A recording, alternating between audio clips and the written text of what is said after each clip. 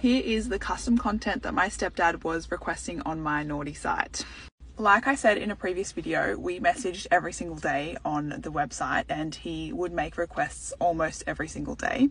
One of them was to see the underwear that I was wearing every day. At the time I was working still, so I was out of the house 5 days a week, and he would ask for pictures in the bathroom or the change rooms of wherever I was. He also requested that when I was filming solo content at home that I would not do it in the bathroom or in the shower.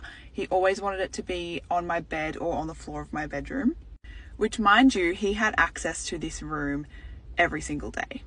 He also was helping out do the washing at home with said underwear. I actually have here a little notebook from the time, and it says the name of the username, change room /public stuff, that he was wanting.